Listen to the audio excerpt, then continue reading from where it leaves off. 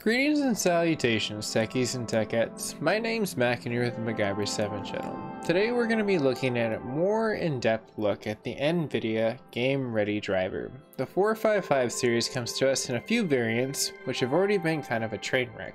With an introduction of 456.38, which was a really horrible driver for a lot of people, from Call of Duty across the board from a lot of other games, you can see we're going to be covering that they supposedly said they fixed.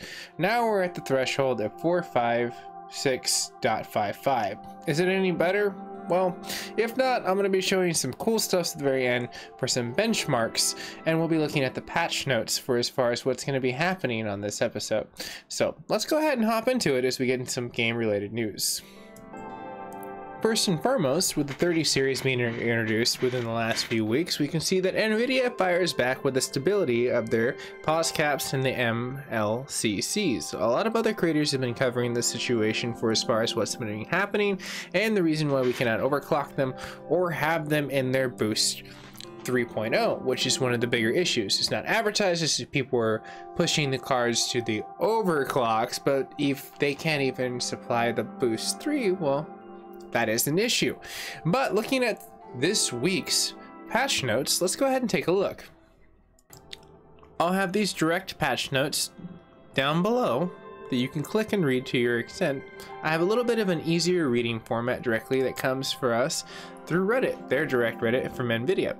Looking at it directly, as you can kind of see that they've already addressed the pause cap and the MLCC issue, we can come down to the whole portion of them going down to the reflex and the blockbuster of Call of Duty, Modern Warfare, as well as Warzone, which offered a better experience inside of the Star Wars Squadrons as well. The new driver improves stability across certain games on the 30 GPU, but now I'm more curious to hear if they're just aiming directly for the 30. Are you having issues with more of your Turing versus Ampere? These are the issues that we're getting directly into as a new driver has hit our threshold, but let's continue to see what else has changed. Some of the bigger cliff notes that comes down to it is the corruption that occurs when switching from the real-time RTX to the RTX path tracing renderers. Two different allocations of what's going to end up happening for as far as the way you can render those lights. The Vulkan game also hits a portion for the experience and where you can have the rendered latency sometimes down to 0 on some of the games. The compatibility with the G-Sync and removing some of the compatibility lists inside of the drivers. This does not also mean that it's going to be fixing some of the black screens that still is on the broken list. Unfortunately, I know a lot of community members mentioned that. There is a slight increase for as far as the Windows event log for the CPU utilization, on top of containing some crashes that had been between hibernation and sleep, and where the power mode on top of the notebooks and the Nvidia control panel. Now, a lot of open issues are still out there for as far as the age cloning. We have on top of the World of Warcraft, where some of the frames is messed up, Sun Overdrive, where some random displays in the green corruption, Call of Duty, which it has its freestyle, doesn't work, Forza 7, which the curbs have not been working really well, Fortnite, which is basically crashing at 4K, which is kind of a bummer. The workaround on that is to lower the 4K, unfortunately. Zombies and the portion of what you're going to have for freestyle tabs are unselected. Now, you may encounter these issues in the Nvidia control panel, and the store issue is installing it directly from the Windows Store.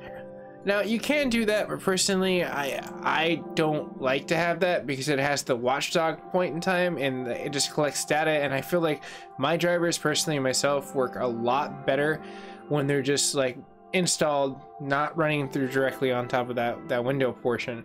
At least myself, I like to, you know, unplug the Ethernet cable and install it. It just works cleaner for me. But that's something I'll get into more in detail on a DDU special that I'm creating for most people that want to know more about that and how to clean install your GPUs. So stay tuned for that. On top of the situation for as far as the stutters, you'll get on YouTube playback and the G-Sync where the half the screen goes black, which I know a lot of people mention that. On top of that, where we have the 3080 and 3090 for the G9 49 displays where it goes blacks on 240 Hertz, which is totally a bummer when you're trying to get it up on top of those FPS. On clone sources, on top of other stuff that basically goes into the 60 hertz and with the notepads, you're gonna have some issues. So let's go ahead and get to some benchmarks. And up above is gonna give some clarity for some people that have trying to find salvation in FPS. If you go back to the 451.48, it's not that bad of a driver, and shown above it's the highest ranking that I've had within the last few months. In the quarter, a year of what I've been rolling around, so far this has been pretty good. I've gotten better scores before in the past, but because of the ecosystem, which is explained down below, which we'll take a little bit closer look, you can see that what ends up happening between 456.38, and the only difference is a security update. And that is an old one. That's like when I first benchmarked it from the other episode where everyone was like, oh hey, everything's breaking, but it's got alright scores. When you look at the introduction of me testing it right before I test the newer driver, well, you can see an even farther reduction, but it doesn't mean that it's not going to try to attempt to be better in the newer driver. But I think that this is more of an optimized driver for fixing some of the issues that it's rushing to. So if you are having issues and you're not getting the performance that you want, roll back to about June's driver on 451.48 and you should be pretty decent. And a lot of community members have mentioned that they've had some good times with that as well.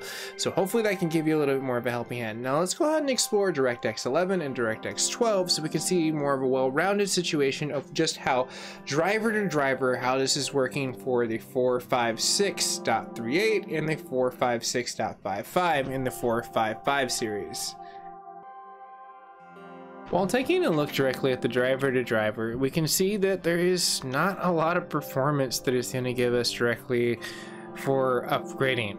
For just basic 1080p, it's kind of garbage, and this is kind of bad. Now maybe Windows will release a circumvent that works, because I've noticed that anytime they run a circumvent or they run a security update, it will tank the scores. And like I showed with the Port Royale, it definitely does affect it. From driver to driver, the only thing that changed was Windows. So not everything is directly on Nvidia all the time, but this one directly, honestly, I think both of these drivers are kind of trash, and I think that 451 is probably going to be the one for right now, at least until they can roll out a serious driver for everyone. Looking on at the Extreme and Ultra, we'll see some trends, because this is when you're going to see the newer driver shine. So you can definitely see that they're going for more of the overclocking, more headroom directly on top of there, and giving it, even with the hardware accelerator, it's playing pretty decent. As we finish the test with DirectX 11 in their Ultra, which is 4K, you can see that again we have, even without the accelerator on, which with the accelerator on it tanks, it's horrible. So you want to play it without it. You see that the situation is not that good comparatively. So I mean, unless you're doing 1080p overclocking and all those kind of extreme portions, DirectX 11's kind of, well, useless unless you go back to a 451. But moving on past that to DirectX 12, we see the trend of this driver just kind of tanking. Yet again, look at that. I mean, it's just reductions on reductions. Only when we go into the extreme portions that we actually see some actually good performance. Now, with taking a closer look, yes, we're going to be looking at 4K, and this is really bizarre how these things are actually working. But again, these scores are not as good as, well, the way they should be on top of there. These should be looking pretty amazing, super awesome, and they're not looking pretty good, which leads me to the basic result. Yes, we have an ecosystem with the circumvent that's over needed for the portion of what's happening with Windows. You need to step up your game. You need to be working with these developers inside of the portions so we don't have to deal with this. Like, I think this is kind of atrocious that, yes, we can blame Nvidia for not having the pause caps and the MLCCs, and yes, we can blame them for being challenged in like rushing. I kind of feel like with this kind of driver work, they're usually pretty good. So like, this is really rare when I'm actually kind of ranting against them, where I'm like, dude, you guys need to clean up your spilt milk, alongside with Windows and their crappy security drivers, which gives them a harder time of cleaning up the mess. So not all of it's directly on Nvidia either.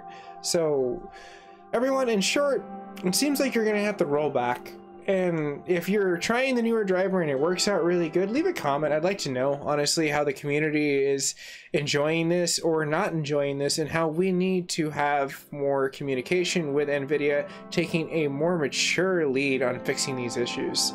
So have a nice one. Stay safe, everyone. If you're newer to the network, you can subscribe. It's absolutely free. Helps me out as a creator. And if you do, who knows? Maybe, just maybe, Nvidia will actually put out a decent driver like 451.48.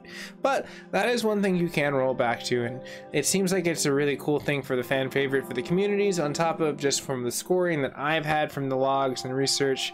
It proves that it works really well, because it's just been like this ever since that 451. It's just been kind of slowly going like this.